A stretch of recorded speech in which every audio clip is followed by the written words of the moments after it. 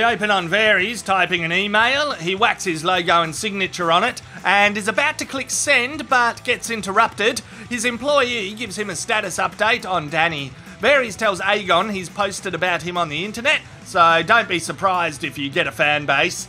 Tyrion tells Danny that maybe they should monitor Varys' social media accounts. She decides the best thing to do is deplatform him completely. Fucking chuck another eunuch on the Barbie. Wormsy goes through Missandei's possessions and throws them away. Danny is becoming the overly attached girlfriend meme of Westeros. Aegon breaks up with her using his eyes. She says, "I'm breaking up with you anyway. I'm the one who breaks up with wankers." Arya and the Hound try to guess the password to enter King's Landing. "Hail Hydra," says the Hound.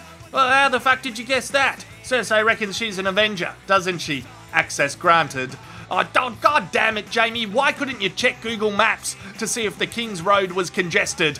After dobbing on Varys for treason, Tyrion decides to commit treason. He's booked a hotel in Essos for House Lannister, and if you could get Cersei to surrender the city, that would be great, or else Danny will roast it. Are you fucking kidding? It's game day and the Golden Company finally has some work to do. Cersei arrives. She's got a corporate box with a sweet view of the action. "Let us near the corporate box," yell the common folk. "Don't make us fucking sit in the cheap seats." Jamie's like, "I've got a golden hand, I've got a golden hand." Nah, shit.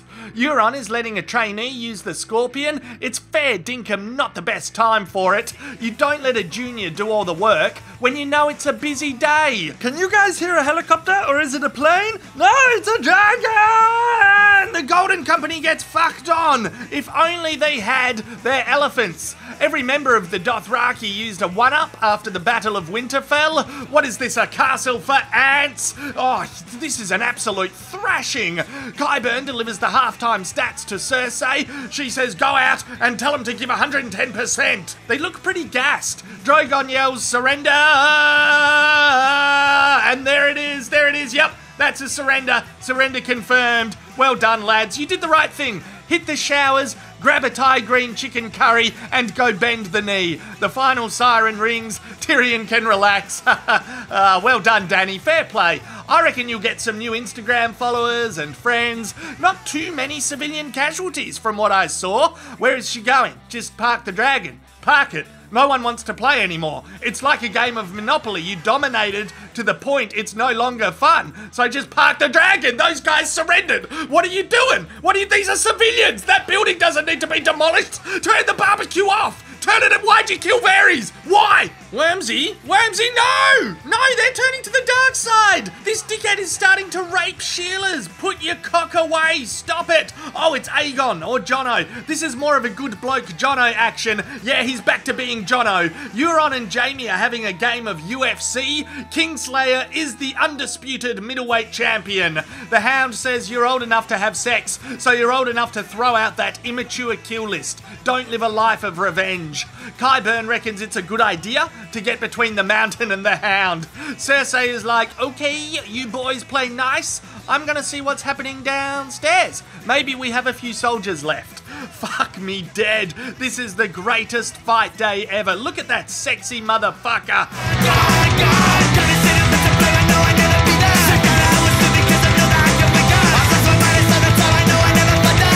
Overall, Jono and Davos are like, "Let's go somewhere else." Arya becomes a medic. Jamie and Cersei become a pancake. House Clegane exits the game. And a horse says, "Yo, WTF just happened? Why is there so much violence in the world? Let's go for a ride and have a think about that." Let's matter. That's what some people say. Just sit on your hands and ignore it, hoping it all goes away. It's matter, that's what some people say. Political loss from counting the cost will kill any cause for change. I hope I deserve this. Truly I do. I hope I'm wrong.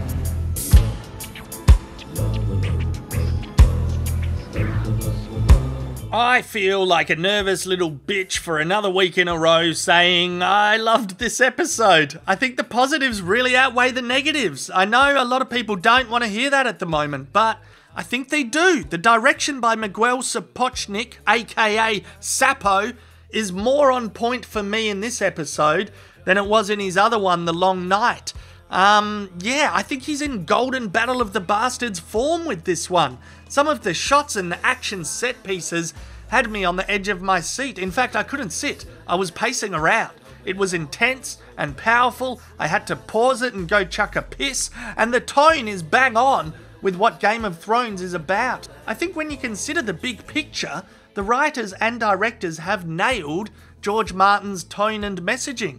If you truly want to be a book wanker about this, and look at the book material we have to date, the tone is on point. It's very anti-war. It is about power and greed and needless deaths. It's about good blokes, bad blokes, good Sheilas, shit Sheilas.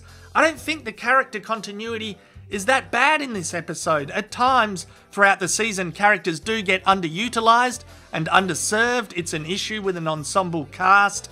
I don't know how you can totally get around it, but I don't think their decision making is that unbelievable in this one. Dany has wanted to be a conqueror and a ruler since season 2. This goal alone has always made me nervous. She toppled cities, altered cultures, and imposed her will onto them at times. Morally, we have been able to side with her a lot. Slavery is bullshit, absolutely, but nonetheless, there's negatives to conquering, and the show has explored that. I don't need any more build-up with her character, is what I'm saying. She's walked the line and lives up to that fucking quip of flipping a coin to know if a Targaryen is mad or not. She's been written 50-50 for a long time.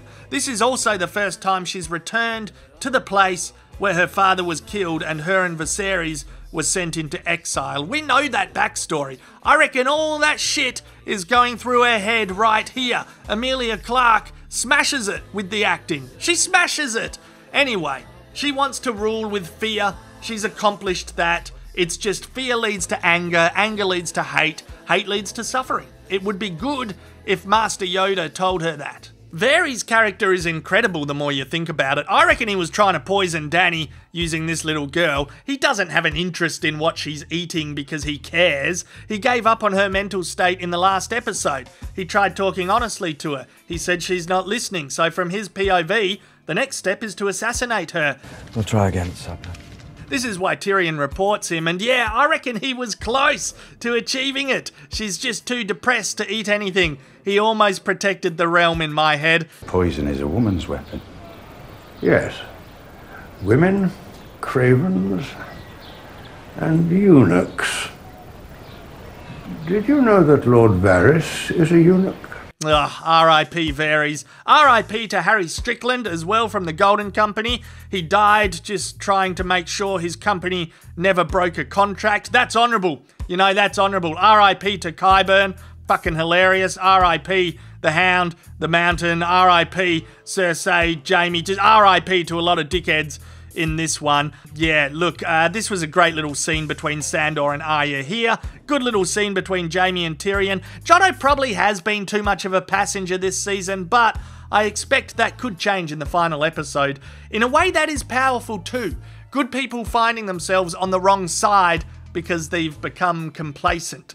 How much would that happen with soldiers during wars on Earth? Quite a bit, I reckon. Hans, are we the baddies?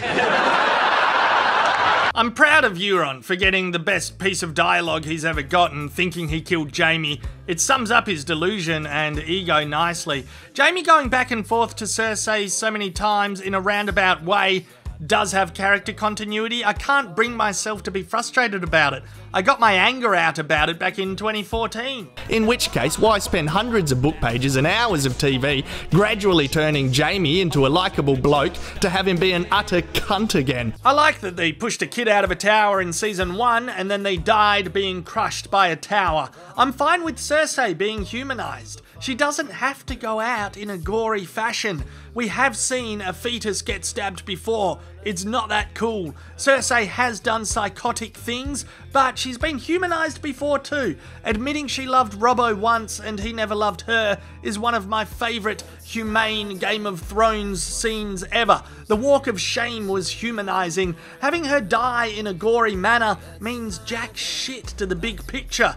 At the end of the day, Game of Thrones is doing what it's always done, making us angry when things don't go the way we want. Ultimately, I end up respecting that. You can argue that the way they're letting us down is not as smooth as the first 4 seasons. To an extent, I do agree. Maybe 10 episodes in seasons 7 and 8 would have been better. Yet in this instance, with this episode, I think it adds up nicely, and I love that it's not about clean-cut heroes and villains, and that it shows the cost to human life when a bunch of dickheads go to war. That's what Season 8, Episode 5, The Bells, is about. The worthlessness of revenge on scales small and large, and the wastefulness of it all. It's ladder, that's what some people say. To sit on your hands and ignore it, hoping it all goes away. It's ladder, that's what some people say. Political cost when counting the loss will kill any gold for shame.